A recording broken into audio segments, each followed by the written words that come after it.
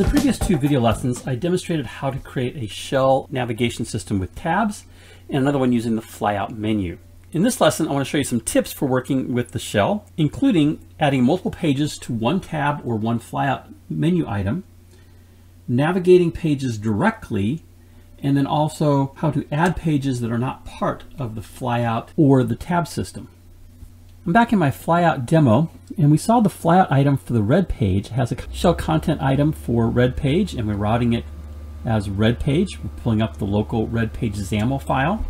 I also created a maroon page, and we're going to add that page here along with another page for a Firebrick page that we're going to create virtually here. So there's my code. I added in two more shell contents, one for the maroon page, which exists as a XAML content page, and then my Firebrick page, which is just being created here in the code. So we have three items of shell content for this one flyout menu of red page. Well, let's take a look at what that does for us.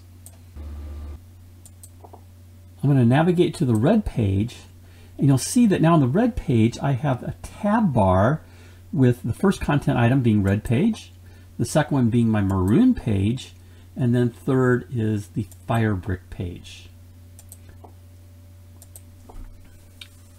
And I can go back to the flyout.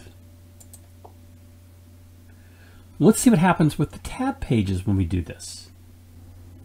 On the tab page demo, I added just two new pages that are virtual, red page 2 and red page 3, gave them routings of red page 2 and red page 3.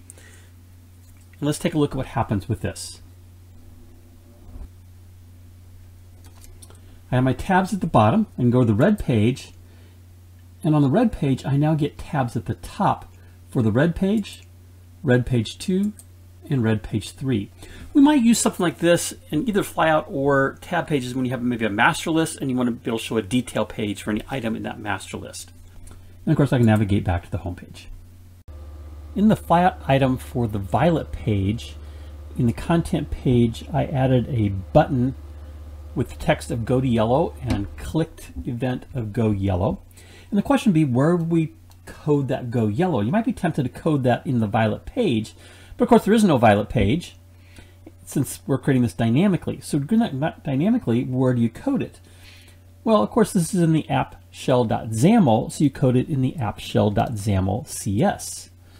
So in the app shell.xaml.cs I added a event handler for private async void go yellow. And our code here is await. It's an asynchronous method, shell.current.go-to-sync, and then we pass it the routing with two slashes representing the visual hierarchy stack and then the page we want to navigate to within that navigation stack. Let's watch this run. In the flyout, I will navigate to the violet page. On the violet page, we get the go to yellow page button. I click it and we go to the yellow page.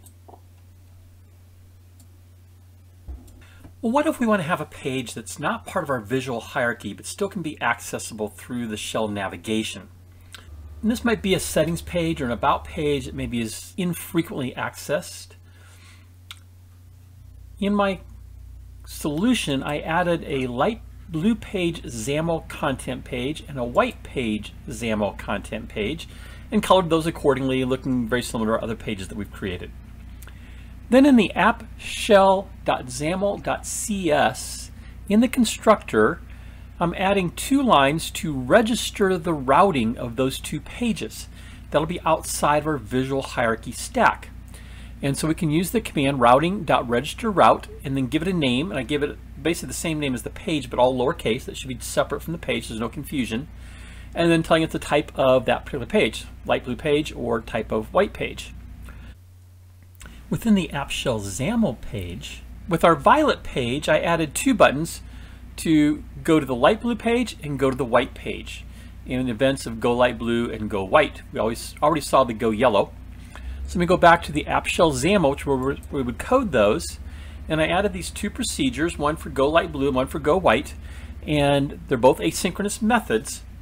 Here the command is await shell.current.go-to-async and specify the name in the routing.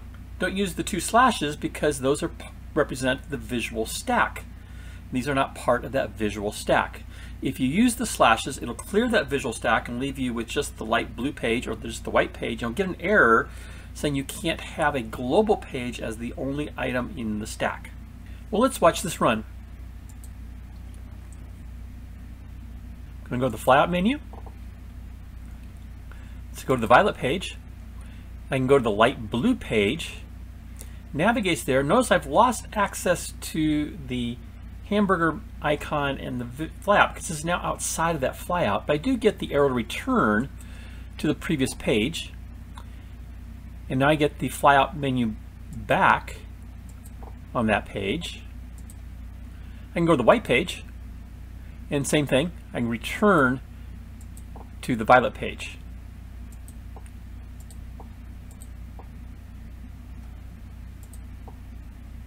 So that's how we add pages to outside of the visual stack and navigate to them. If you just jumped into this video, you can see all the videos from the .NET MAUI Practicum playlist by clicking on the image in the lower right. And if you'd like to be alerted to future videos I create, you can click my picture in the top right to subscribe to the channel.